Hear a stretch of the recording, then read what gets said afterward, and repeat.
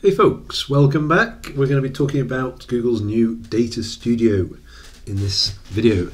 Now, Data Studio is a new product from Google. It was released in May 2016 and it's a business intelligence tool. It's free and it's for small and medium business users. Now, they have an enterprise version called Data Studio 360, but in this video I'm going to be talking about the free version, which is simply called Data Studio.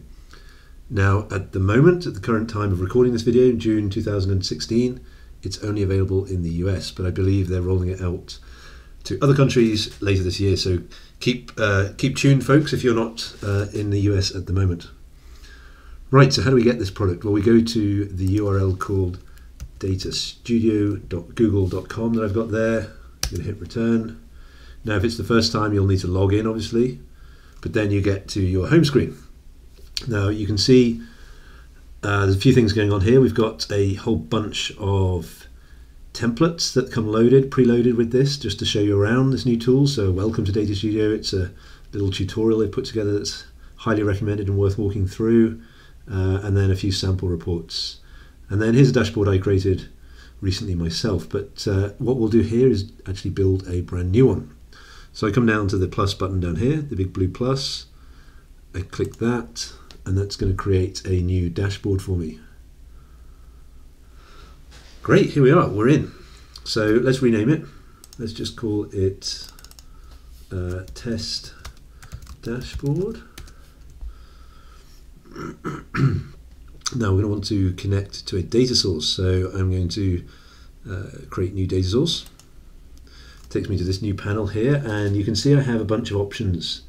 So I have some AdWords API, the big queries there, Google Analytics, which is the one we're going to link to in a moment, Google Sheets, which is huge, and then YouTube as well. So lots of connections already to Google products, and they have more connections coming later this year to SQL databases, etc. So it's going to be an exciting product. It's going to be exciting to see where it goes. So let's connect to Google Analytics for now. I'm going to click that. I'm going to choose one of the web properties that I'm an admin for. I'm going to click all website data, and then I come up here top right again and hit connect,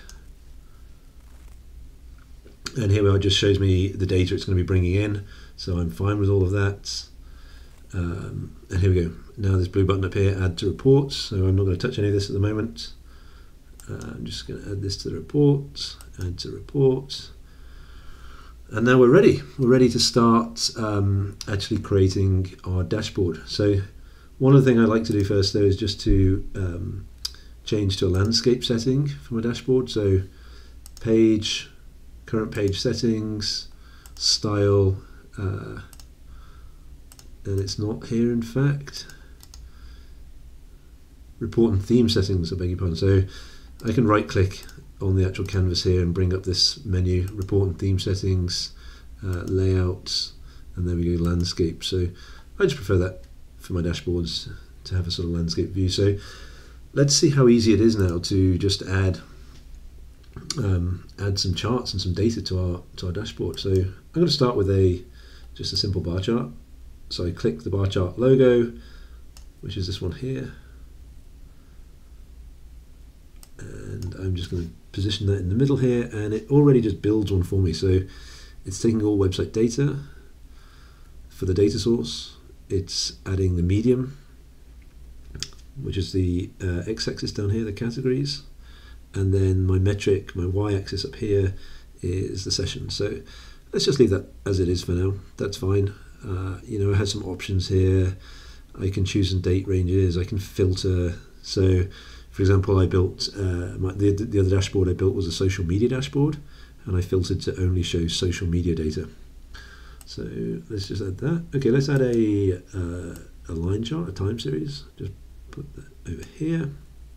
And again, it'll choose a time dimension for me. And again, it's picked sessions just to show me the trends over time.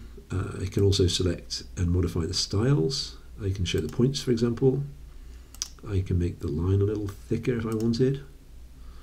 I could change the color of the line.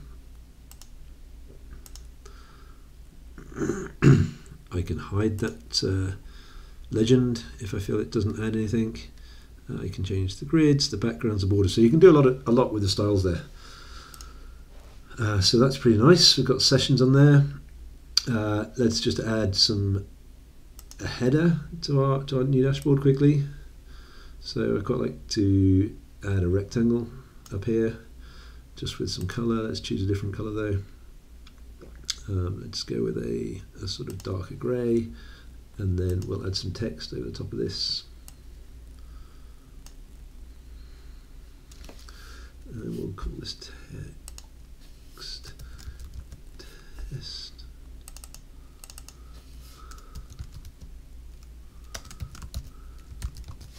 Yes, the big button is there, it's just very, very hard to see with the colour scheme, so we're going to change that to white, and we're just going to fix that. Let's just highlight it, let's make it a lot bigger. Okay, that's too big. Let's try 48. Let's resize that a little.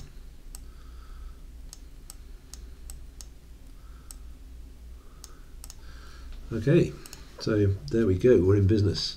Now, one of the really powerful things you can do with these Data Studio dashboards is add global filters. So I'm going to add a date filter here. So I click this date range. I'm just going to insert that here. And let's just change the style to make sure it's white again so it shows up. And there we go, you can see it's added that text there, select date range. So that's really powerful because it now will apply whatever range I select to both of my charts. Now you can select to only apply to individual charts, and I'll show you that in a different video, but just for this demonstration I'm going to show you how that date range can just applies globally to your dashboard. So that's a very quick way of adding filtering controls. So let's now go and take a look at what this dashboard looks like as in the view mode.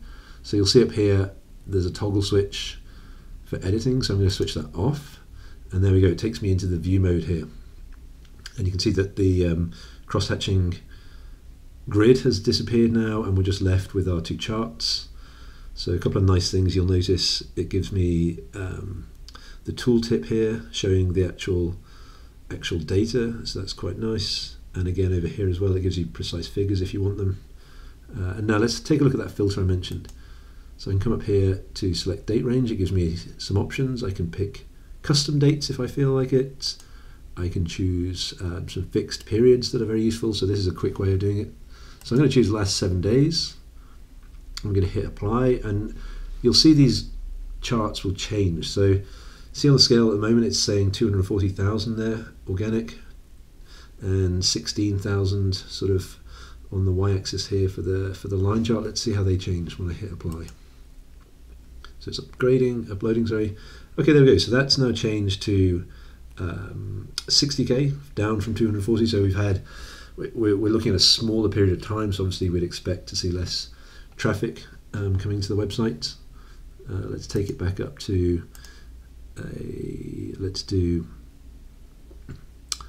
last quarter. So 3 months now. We should expect to see a lot more traffic coming to the website. And let's hit apply. And there we go, you can see now this has jumped back up to be much higher. The chart's changed, we've got a lot more data showing in this chart over here as well.